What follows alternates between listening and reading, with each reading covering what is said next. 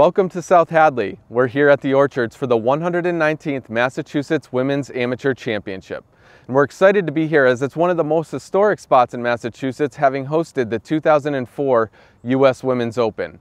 Today we wanted to showcase the 15th hole, which is right here behind us, which looked a little bit different back in '04, a little more rough was grown up, but that spot where that ball is right there is where Meg Mallon stood with a chance to hit the shot of the championship. Go back to 15, Mallon's fourth.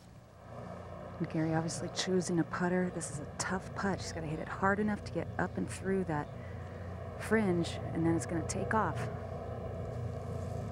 Hasn't made a bogey in 22 holes. Get in the hole! Still hasn't. Make it 23. Oh, goodness. You think it isn't her turn? Wow.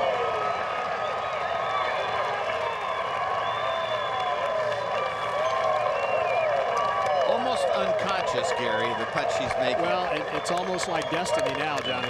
Pulling that shot back in 2004 essentially won the U.S. Women's Open for Meg Mallon. And this week, we're excited to see if anyone's able to recreate that magic from just off the green.